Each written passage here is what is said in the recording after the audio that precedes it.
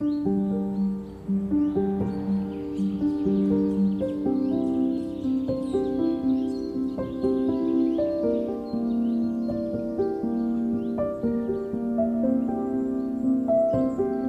just an incredible natural setting.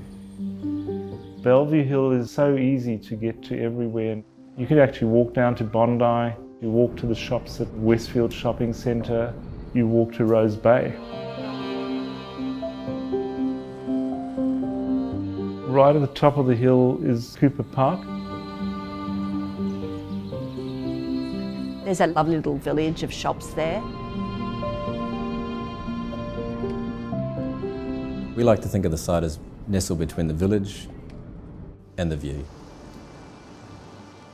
I think what's so attractive and elegant about Privé is actually its privacy. From the street, we've got this elevated prospect, so the apartments will have views through the trees, which will be very special.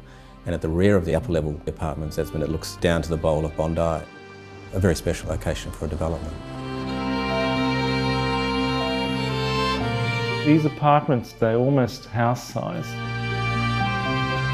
Privé is quite special in the fact that it's got 2.9 metre high ceilings throughout the apartments. The concept is very much about timeless elegance. The overall development also has this lovely hint of a 1930s glamorous style in the materiality.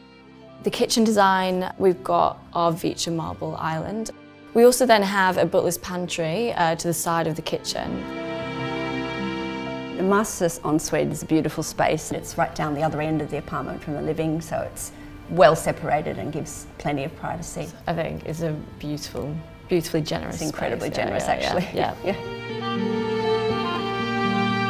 The roof gardens will be private retreats for each of the two penthouses, and they'll have views of the harbour and the city.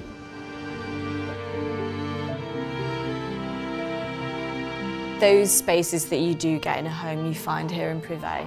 You'll be on top of the world up there.